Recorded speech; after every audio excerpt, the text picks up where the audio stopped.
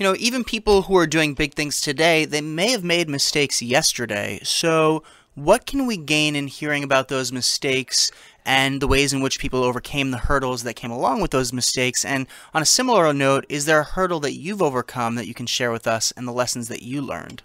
I guess when I look at the word mistakes, I kind of think they're learning opportunities, right? I mean, stuff happens. It doesn't go our way. I would imagine that 100% of the people that I will have conversations with on my channel had some type of hurdle that they had to overcome. And if you understand what they did to overcome that obstacle, then it can make it easier for you.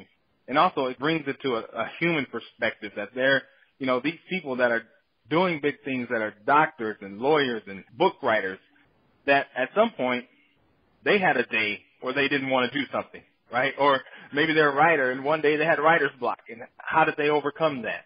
So, I think that that's one of the methods that people can overcome mistakes.